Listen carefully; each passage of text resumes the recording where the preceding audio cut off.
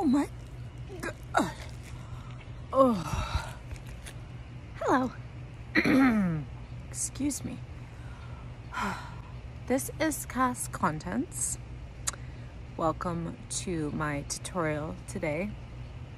There are different kinds of investing, and I'm not talking about different types of financial investing. Some people don't have the means to invest money, and that shouldn't be a detriment to their health. Everyone should feel like they are investing in their future, and for the longest time, investing for me, and I saw this on that Blue Zone documentary, someone else said exactly the same thing, and these are people who are living in or until age 100 into their hundreds, centenarians. Anyway, for me, for the longest time, I've insisted on this. Investing has been about investing in my health. When I lost my closest family member to cancer when I was younger, since that time at 14, my way of investing has been investing in my health. I have never gotten to the point where, not that I couldn't have invested financially if I was more organized, if I was better thinking about those things at that point. But since I lost that person, I have thought about investing in my health and spending money on things. People don't like to spend money on food. People don't like to spend money on supplements. People will put that last. And really, if we look at food as an investment, if we look at, organic can be really difficult right now with the cost of food, like in Toronto going through the roof. That can be really difficult. I dropped that myself. I used to only get organic. But if we can look at eating more vegetables, educating ourselves on how to eat healthy. And when I say eat healthy, I don't mean, add a bit of vegetables to your food. Whatever you can do. Being mindful and eating better is good, period. That's what this video is about, thinking about eating better long term. But I'm not going to go into the diets and all this stuff, but for me, when I go back to the work week, after having festive foods on the weekend, I have heaping amounts, like sometimes almost a full bag of cooked coleslaw with my meat to go back to work with for my lunch. Like a whole amount of broccoli, like the stalk, like the flower broccoli. I don't know what you call it, like a whole thing that you buy at the store, or the whole half of the broccoli, not just a few pieces, with my meat, like cooked in oil, like on a pan for my week.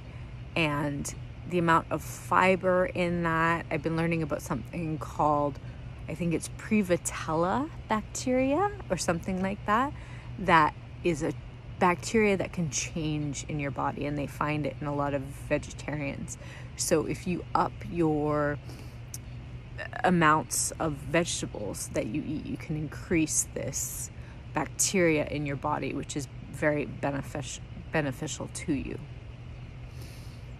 So if you don't have the money to invest, or people talk to you about, don't invest that money into supplements or food, invest it into investments, into money. You can do that. You can, invest some of it into money, some of it into food, all that. But if you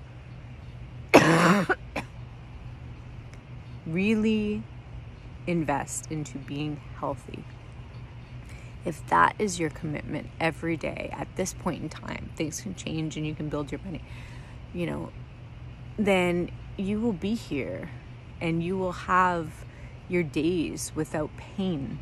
I have dealt with pain for over 25 years. That has been a huge thing in my life.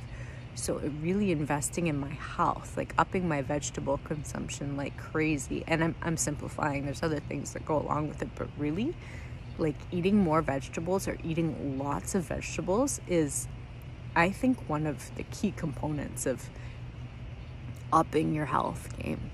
I also invest in buying a bottle of vitamin C powder probably twice a year. I take vitamin C every day, and that has been shown to be good for everything from preventing spider veins in the legs to I think helping people with cognition. Like there's all sorts of things that vitamin C helps that people don't really think about. It's not just for colds. I was really surprised. And now I just started taking fish oil.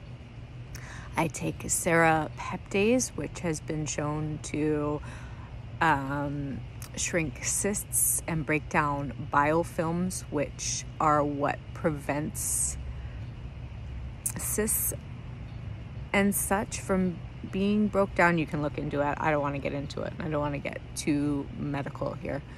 But, and then vitamin C, vitamin D, always 1,000 or 2,000 I use a day. And that enables me to do my job, which is a labor-intensive job, which requires collagen, which requires me to feel good every day and go for 9 hours a day, 5 days a week, you know, with good knees and good back and good ankles and feet. And it's no easy feat. A lot of people who work in factories, manufacturing jobs, you know, people don't talk about that a lot, or at least I don't hear it about what is required to just continue on in that job. You know, people work these jobs and they're trying to support their families and they're in chronic pain. Again, I'm not trying to get too medical. I don't want to get, this is only advice. It's not coming from a medical professional at all, and I'll put that in a disclaimer. But if you invest in your health while you figure out how you can invest your money, then you will be here to keep going, to pay your bills, to have your job, you know, while you figure out the money part. Or putting in those little bits of money every month. Like for me, it's because I have endometriosis and migraines, probably due to my endometriosis, and I've been dealing with that for years. And now that I put into supplements and really put into my diet, I'm able to feel better for most of the month. But for years, that was not the case. For years, some years I lost most of my month being in bed from pain. So I personally spend about $200 a month on supplements, and then I get good food. But again, I don't get organic anymore, only meat, free-range meat, so that it's free from hormones. Again, this is for entertainment. Don't at me about not being able to talk about that. I'm not trying, but that's just what I do. Entertainment. But, yeah. So then, realistically, if you're going to 40, 50, 60 and working, because that may be what happens in our society. We may lose Social Security. We may lose these things that we believe we are entitled to. We may lose them. They may not be there. Or, you know, you can look at the other side of things, or if you don't invest into your health and you just keep going on in pain, not looking at your diet, trying instead to put $100 aside every month for investments, that financial investments that might not grow that much. Instead, you can put into food and being healthy, so that if you need to, you can keep working. Sorry, I kind of flopped over that.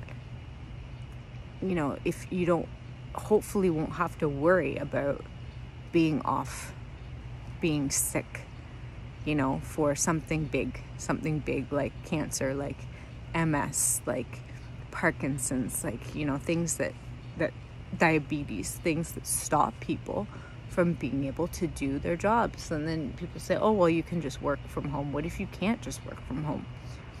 What if someone has worked in a factory all their life and they can't just, maybe they can work from home, maybe that's their time when they're sick, but if they can't, you know, it pays to look at investing in your everyday, your future, you know, by being healthy and feeling entitled to do that. Like, one of the things I do is I buy really good Japanese green tea. It's like my vice, my treat that I buy. Like, it's expensive, but I'm not going to stop doing it because, you know, I love it. Like, the tea that I get, the David's tea, is really good. Like, it really tastes good. I could get cheaper, but I'm also, you know, going to say that I'm not going to stop getting it because green tea is so beneficial.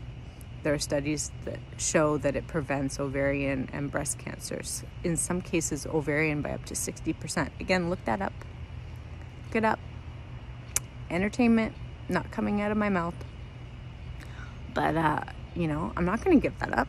I'm not going to give that up over X amount of money that I spend every month, maybe for the sake of my health in 20 years. Fuck that. Like, it's great. If I have that option to use, then I'm going to use it. It's important. Feel entitled to invest that. In your case, maybe it's $50 a month, maybe it's $100 a month into better food, supplements, tea, whatever, to feel better, rather than saying, oh, I can't afford it, and then getting sick and then not being able to work. Not being able to think about even retirement because you've taken, you know, years off being sick and you have to keep working. Like, whatever, just something to think about. Is something that I think about. I mean, me personally, I think about it every single day. I think it's so important. The Blue Zone documentary was talking about, I think it was Costa Rica, that was it Costa Rica? One of the countries, they spend a lot of their money investing into health by way of prevention, health by way of eating healthy food, and how much that has meant to people's health, how much that has meant to their economy. If you want to check out the documentary itself, I mean, watch it. It was very interesting, and I found it very emotional because it was beautiful how people in these countries, in these regions, were able to go on and live their lives. I mean, even if you can do it into your 80s, forget about to 100. You know, that's a wonderful thing, and that's something that we should feel entitled to try to do for ourselves, rather than feeling like, oh, we shouldn't be spending on food, we shouldn't be spending on our health. It's not the right thing to do. It's taking money away from our families. It's not. It's giving to your families by you being healthy. Anyway, thank you so much for watching, everyone. This is Cass Contents. I'd love it if you give this video a like and a subscribe, and let me know what you think about this in the comments. Really engage on this one because I love talking about this. I could talk about this topic till I'm blue in the face. And thank you so much. Ooh, mosquito. I will see you in the next video. Bye.